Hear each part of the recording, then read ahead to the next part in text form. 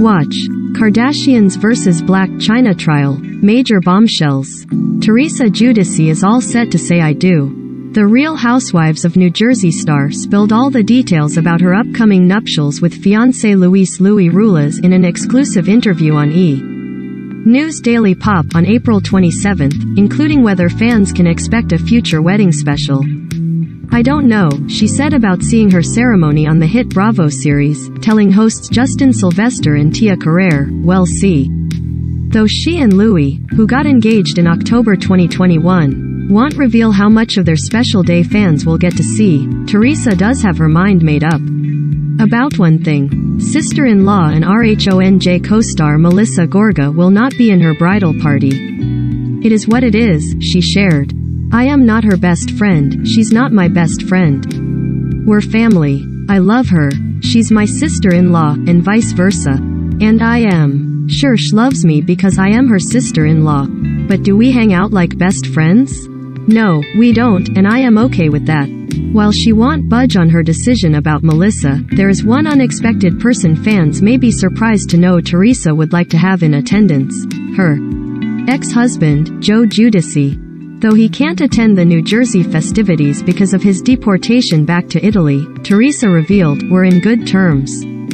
He's happy for me, I am happy for him." With the guest list set, the star's wedding planning is pretty much complete except for bridesmaid dress shopping, which she will be doing this weekend with her future mother-in-law.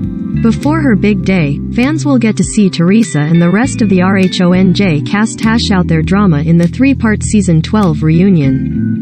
As teased in the explosive trailer, her brother, Joe Gorga, is seen angrily storming off the set during the reunion. But despite whatever drama comes between the siblings, Teresa said that she will always be there for him, no matter what. "I look at the show, and if I don't like something, I call Joe, and I tell him. And I always tell him to do the same thing for me," she shared. "I am like, Joe, if I say anything wrong, please, tell me. Let me know because then I'll make sure I won't say it next time, or I'll make it different."